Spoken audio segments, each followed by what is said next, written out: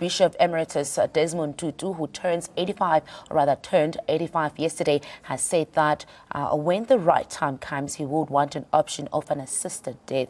The Arch, as he is famously called, has been recovering at home after a minor surgery for a recurring infection last month. Now, in a column in the Washington Post, Tutu said he believed in the sanctity of life, but also reiterated his support for assistance dying for terminally ill people who seek that option. His exact words were, and I quote, "I have prepared for my death and I've made it clear that I do not wish to be kept alive at all costs. I hope I am treated with passion and allowed to pass on to the next phase of life's journey in the manner of choice, and dying people should have the right to choose how and when they leave Mother Earth.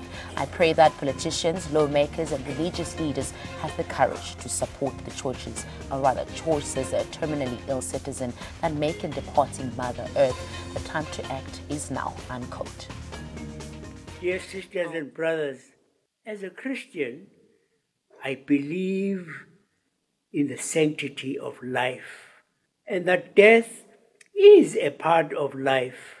I hope that when the time comes, I am treated with compassion and allowed to pass on to the next phase of life's journey in the manner of my choice.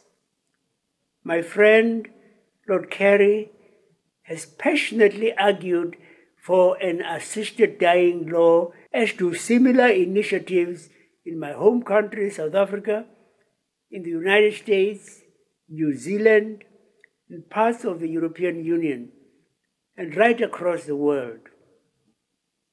People who are terminally ill should have the option of dignified and compassionate assisted dying alongside the wonderful palliative care that already exists.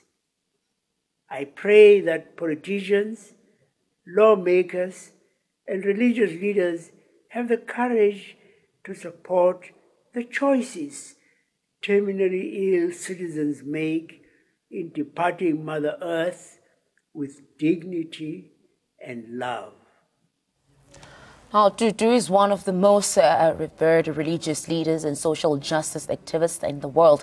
He was awarded the Nobel Peace Prize in 1984 for his crusade to eradicate apartheid in South Africa.